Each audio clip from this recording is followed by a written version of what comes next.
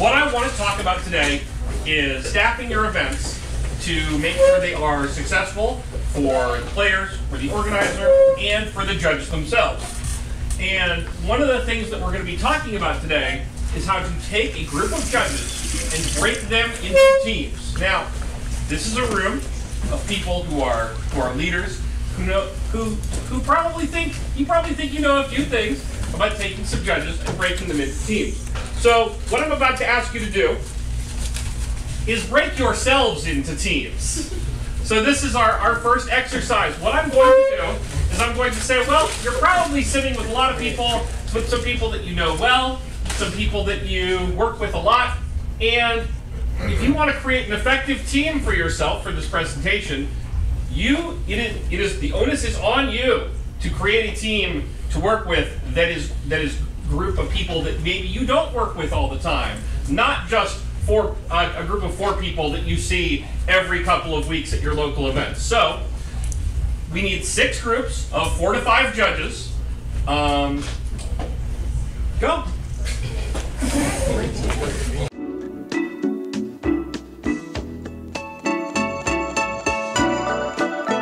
Again, trying to talk in a very long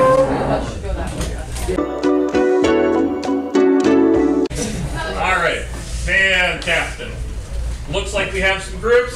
Thank you very much for doing that. I appreciate it. I know that asking everybody to move around at the very beginning of the day maybe is not what everybody was hoping for, but I promise this will pay dividends. So, the first question that you might ask when we're talking about staffing events is, where's the mouse? Is, why is this important?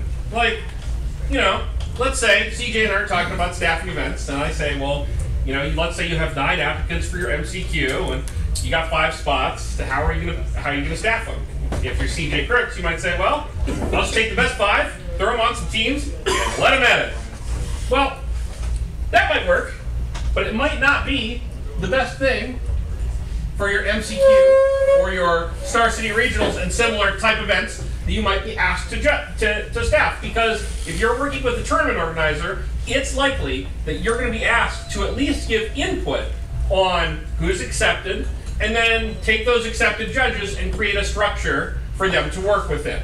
So you're going to be asked to do this, and you might have some goals. Obviously, one of the goals that you might have for an event that you're staffing is a quality event. Obviously, this is the #1 thing. You want to have the best event you can, right? And that's, you know, where CJ's mind was in this example here. But you also want to make sure that you create a growth environment for the judges on your event. And don't forget, that includes you as a head judge. You want to have a happy tournament organizer and happy players. And if your tournament organizer is comfortable with the staff that you've created, if they're comfortable with the judges that they're working with overall, you're going to have a better relationship with them. They're going to have a better relationship with the judges that you have staffed. The players are going to be happier. Everybody's going to be happier. This is about promoting some harmony. And of course, strengthening the judge community. If you have judges that work together well already, you might want to think about introducing some more judges into that group, finding ways to bring other people in so that the community of judges that work well together gets larger over time.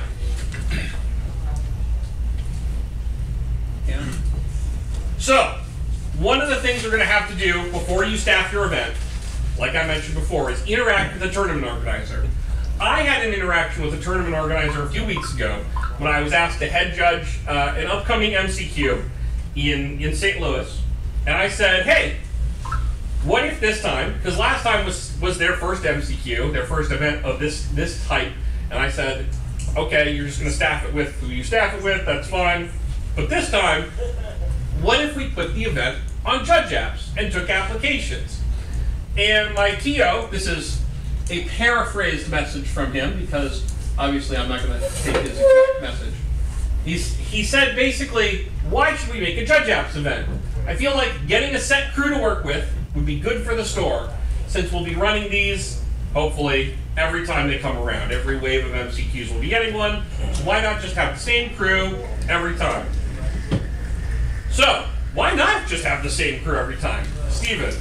Well, not all those judges of your set crew are necessarily going to be available. Some might stop judging and move out of the region, or have some event to go to. And if you're faced with this big gap in staffing that you suddenly have to fill with maybe inexperienced judges or judges you're not familiar with, then that particular event might not go as well. So there's actually pretty strong incentive for you or for the TO to sort of grow some judges and start integrating them into that local group of judges so you have a bigger pool to consistently staff from. Definitely. Jim, I saw you have the same one. My answer very right here. You stunt new ideas and you stunt new growth dramatically, because if it's the same group of people doing things the same exact way, they're going to get into a pattern. If someone else comes in, maybe has new ideas, new suggestions, why don't we do it this way? You kind of cut that entire avenue off of innovation just entirely. Yeah. Let's have a record of the event. Who was on staff for that event? Just in general, let's put it on Judge Apps anyway. Yeah. Even if it is a standard crew, let's get it on Judge Apps anyway. Let's have a record anyway, so that when those folks are applying for things in the future, they can say, I worked this MCQ, and it's not, did you? I can't find that on Judge Apps anywhere. So it's kind of like with John's, but in a different route. It's the same groups, not only is the groups, but they're complacent. So if every event is running the same way, their quality of judging might go down because, hey, everything's been smooth. All of a sudden, we're going to have this one event. Everything hits the wall. What are we going to do? It makes the other judges in your area super resentful and causes a lot of issues between judges in your community. This is a big one. If you have the MCQ judges and the not MCQ judges, it's very easy for that to start looking like the haves and the have-nots, and we all know how well that goes. I mean, usually it's not a musical number, but I get your point. Anything else? Yeah. No one event is run perfectly. Yeah. So you get a group of, say, 10 events with different staffs. There's maybe one issue that's different with each one of them, but if you have the same staff for 10 events, you're going to start adding issues because of the said complacency and no actual growth. That's the opposite of growth. Well, if I was a tournament organizer, you all would have convinced me, because this is basically the same stuff I said to my TO, and he said, yeah, it makes sense. He was engaging in some short-term thinking, and you've gotten this tournament organizer talking about this. You've gotten this semi-fictitious tournament organizer into some long-term thinking, and that's what we need here. So, before you're staffing, before you actually start staffing the event, obviously somebody needs to open applications, ideally on Judge Apps. And so you sort of have to ask yourself and the tournament organizer, how many judges do you need? What roles do you need these judges in? Do you have a head judge? Are you the head judge? Do you need a head judge? Are you going to have one team of judges, or do you need some separate team leads? Is your event of a very predictable size, or does your tournament organizer want to have any standby judges? And if so, how do they want to handle that?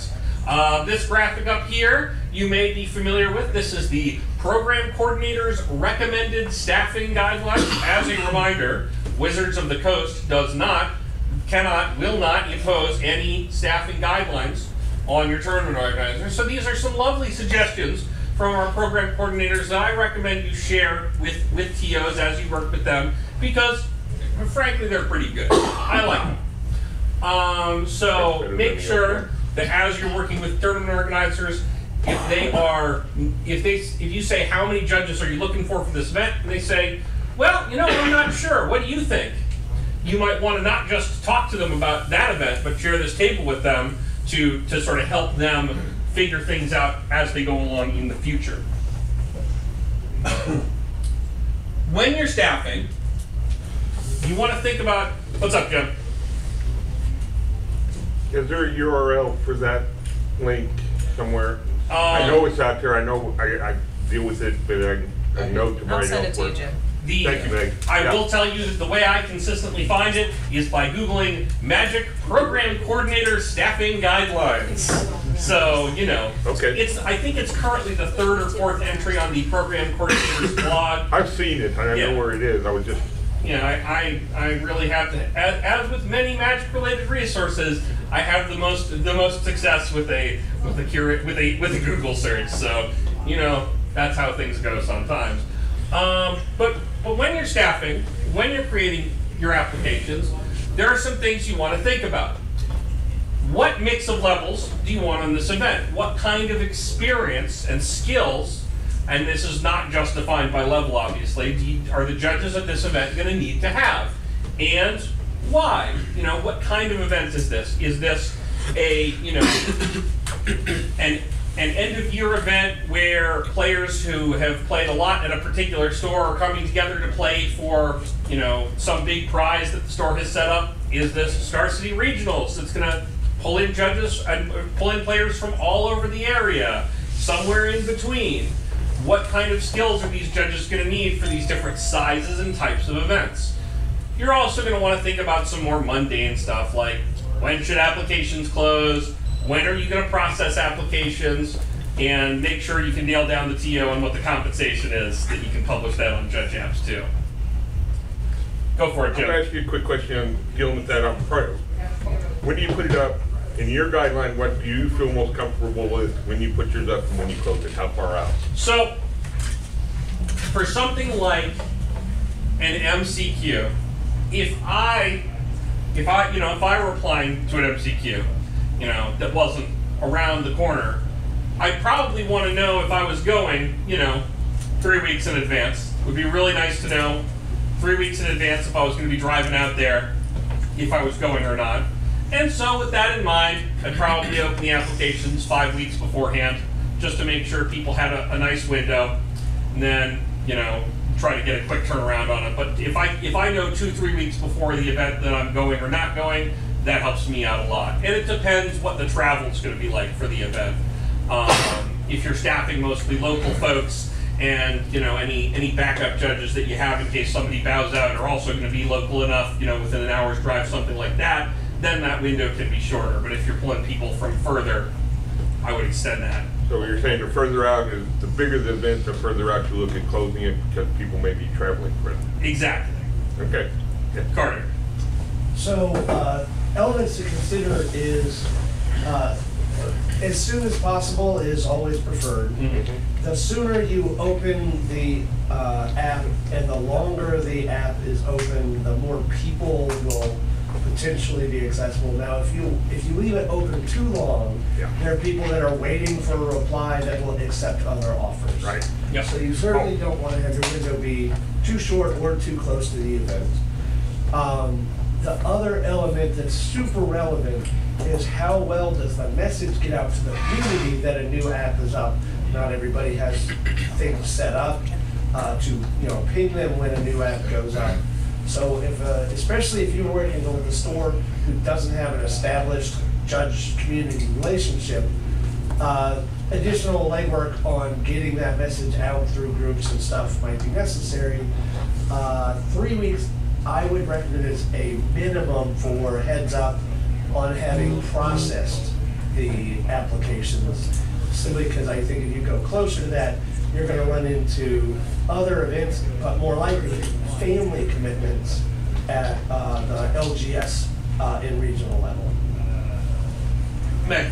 A thing that we do in our region is every month we start a new thread, and each comment on the thread is, this application is open, this application has 1 week left, this application for this thing, for any event that people could reasonably be going to from our region, so that people can subscribe to the thread so they know when things are closing, and it helps really get that word out about stuff. That's in good, yeah. No, that's on Facebook. It's in our Facebook group. And then it's got a bot in our Slack or Discord. I don't do space magic. I don't know. Someone else makes that work. Yeah, there's some kind of robot that does that, and it tells everybody where to go. Everybody's happy. And if your region does not have a robot, find someone who can make a robot out of space magic, because those are great. Moving on to mouse finding 101.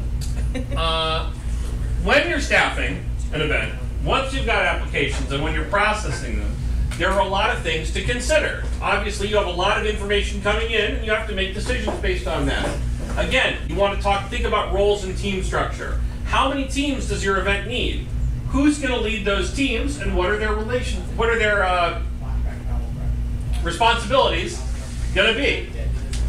Do you need a scorekeeper, or has the tournament organizer already gotten that for you? Is that something that you need to be staffing for?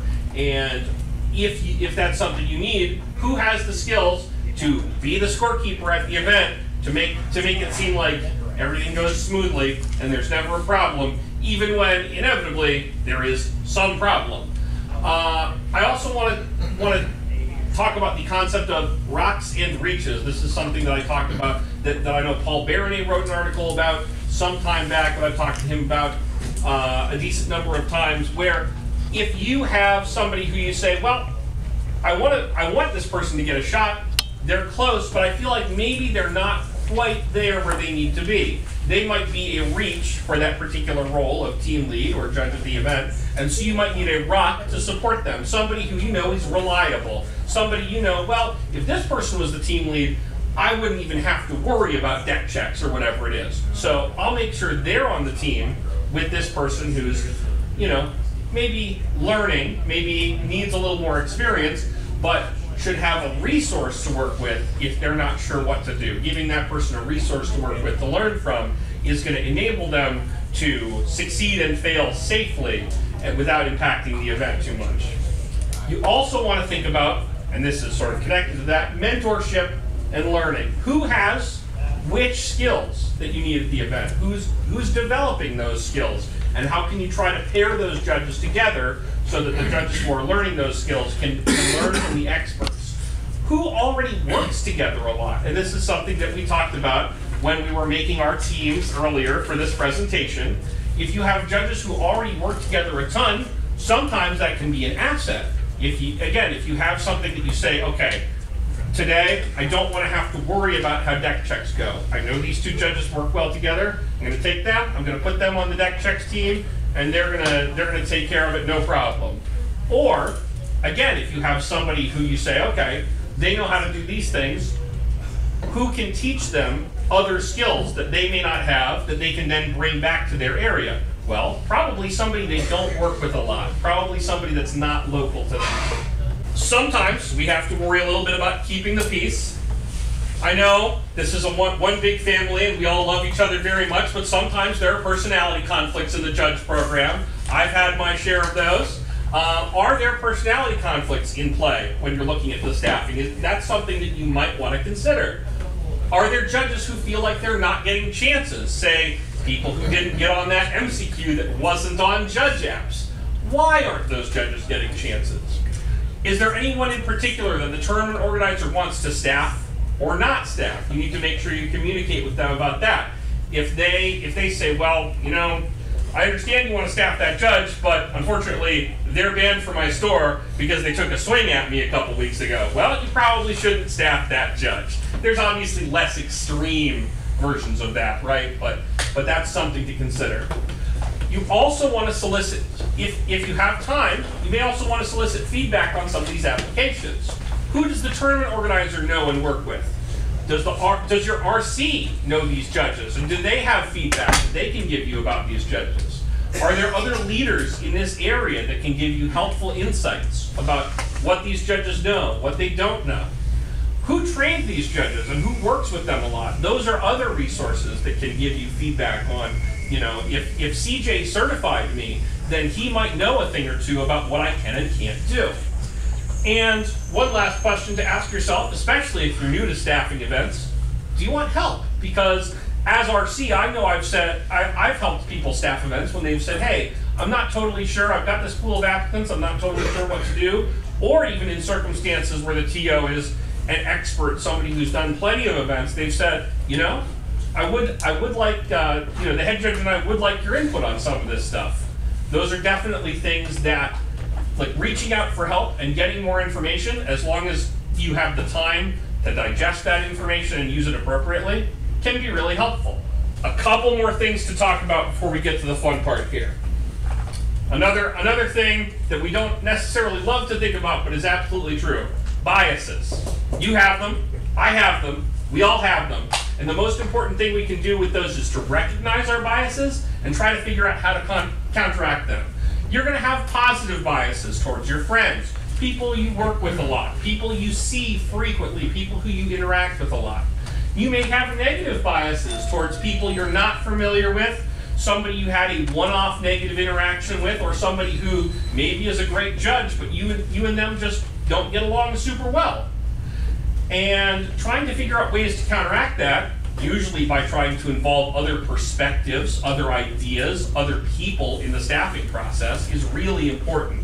Because if you're in charge of staffing, if you're head judging all the MCQs in your local area, and you're not getting any help staffing them, or you're not getting anybody else's input, you may, without thinking about it, because we're good people, but you may, without thinking about it, be falling victim to your own biases.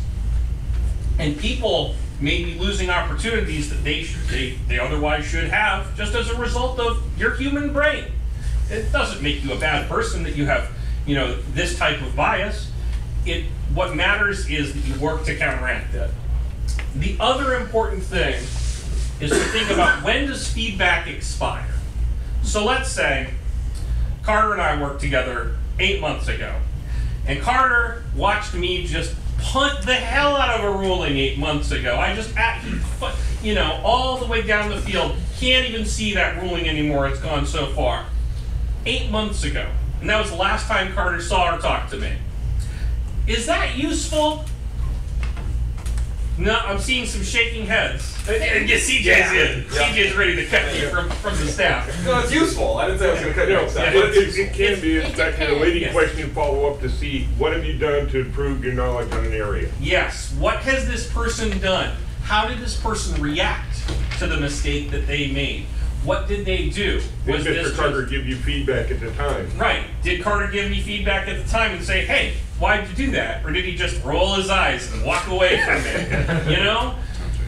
Figuring out what that mistake was and how that judge reacted to the mistake, how they worked on or didn't work on the consequences of the error that made, whether they apologized to the people that they made the mistake at. I guess that sentence didn't go great. You understand me. All these things are important, and just knowing that judge made a mistake in a vacuum, or a year ago you had a conflict with this judge at an event, knowing just that in a vacuum isn't going to help you. You have to seek out more information if you want to be fair to this judge. And you want to be fair to this judge, because if you just exclude them without thinking about it, your event may be the worse for it. The other side of this is something like, before this judge lapsed, they were a great team lead, and they've been gone for a while, and now they're back. Are they still a great team lead? Maybe. You don't know without asking questions. Maybe what they do at work is very much like team leading at a Magic event, and they probably still have at least those leadership skills to hand. Or, maybe they've been in deep sleep for the last 2 years and have forgotten how to do it all together. Obviously, the answer is likely to be somewhere in between, but if all you know is this one kernel of information, and you don't take a couple steps to investigate past that, you might be missing out on a great resource. So, after staffing, what to do? One of the most important things to do is communicate results in a timely manner. If you have staffed someone, if you haven't staffed someone, if you put somebody on standby, the most important thing to do once you've made those decisions is tell your judges. It doesn't matter how early you figure out who's on staff if you don't tell these judges, because if they don't know, they're going to make other plans. And then there's the question of how to give feedback to judges that you might not accept. I've been on a lot of events, both on the accept and decline side, where the tournament organizer or the head judge has said, oh, absolutely we'll give feedback to everybody who we declined. Guess how many times I've gotten that feedback when I've been declined? One time. Brian Spellman is correct. The answer is once, and that feedback was delivered to me in person the next day because I happened to see that human being. And if I hadn't seen them, the answer would be 0. It seems really easy, but it's actually difficult, because it doesn't just involve thinking about, okay, well, why didn't we staff this person?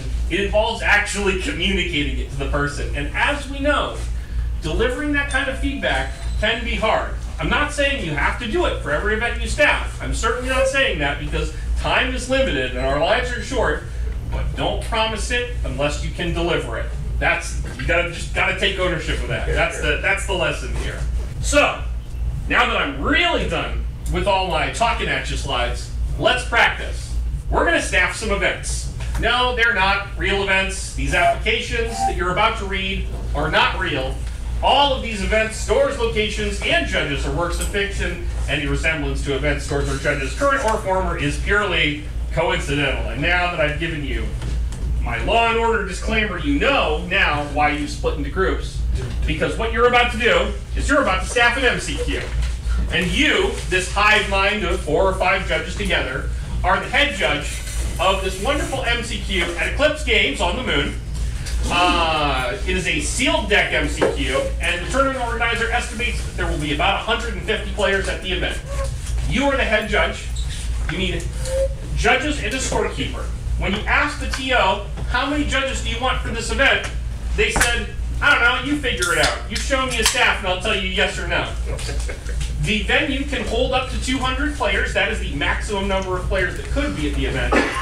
And because the previous MCQ head judge skilled person on the Moon had to ship off to another galaxy, you are not local to the Moon, you are from Earth. And except for one applicant who you encourage to apply, you don't know the people applying to this event. So, where can you find the applications for this event? Well, in 2 places. First, I'm going to pass out the applications to you on some pieces of paper, but if you're a digital type person, you can also find them here.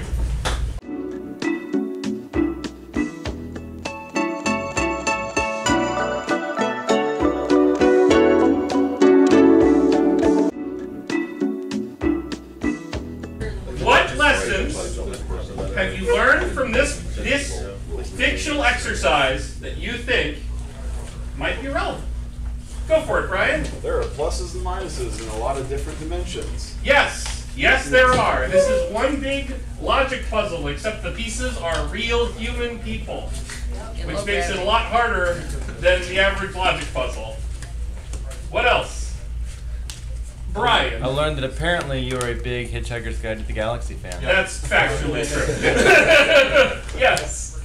There seems to be a whole lot of right answers and not an overwhelming amount of wrong answers. Yeah. So sometimes one of the things that this exercise was supposed to show you was there's not one right answer to this thing.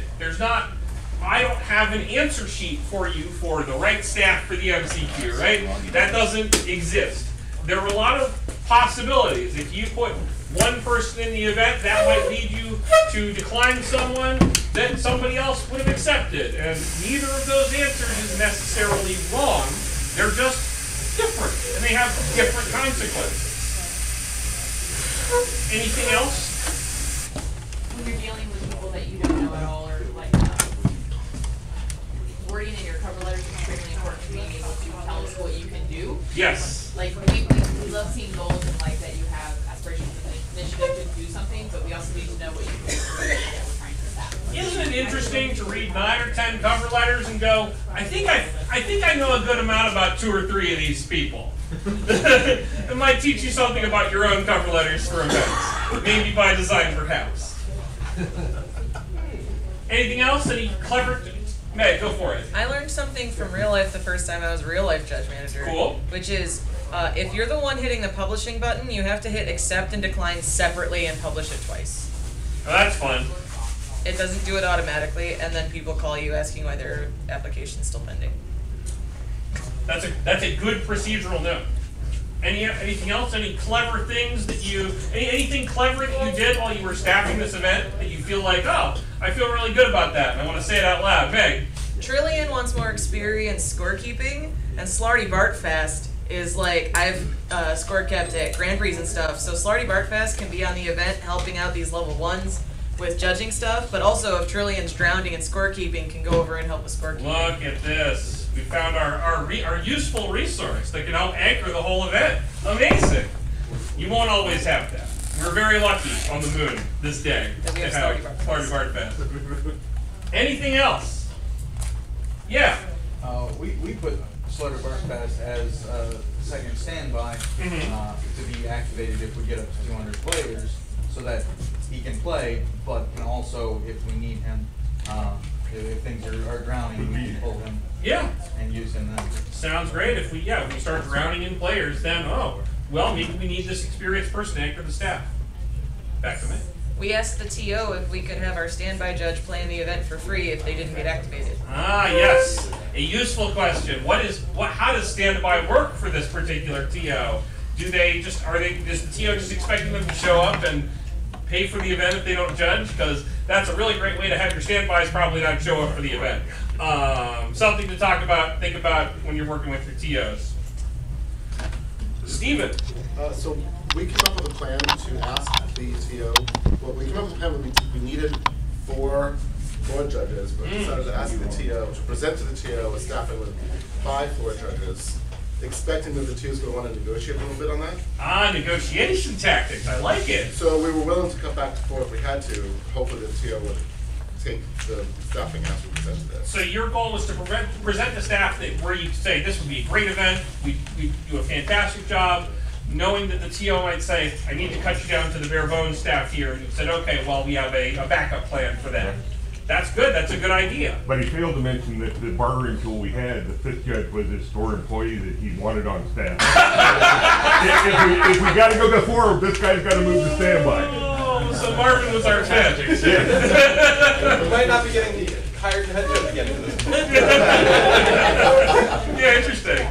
So we were able to give some feedback to a couple of the judges who weren't able to be staffed. For Zaphod, he seemed like a really strong applicant, but we just had a lot of other roles that needed to be filled. As he was area captain, that's generally a good, strong rock, like you had mentioned earlier. But not this time. Perhaps the next one for sure. A strong recommendation. So just kind of getting out the feedback to the people who were declined. Yeah. Was Zaphod as an area captain on the light side of the moon? We actually paired him on deck checks with Eddie. The dark side of the moon, Judge. So that he could give Eddie some advice on how to develop his area. Oh, look at that. That's very clever. Also would give Eddie a chance to take calls, but only in half the round. Yes. Yes. I like this. All right. Well, it sounds like a lot of fun, clever decisions were made. I wish we had more time to do my second exercise, but unfortunately, again, linear time is linear and does end. We have closing thoughts? Last things? You had your hand? No? I was actually going to be a nerd and ask if we could keep these. Yeah. Okay, cool. Please, go for it. Anyway, that's it for me. Thanks for being part of this new different thing.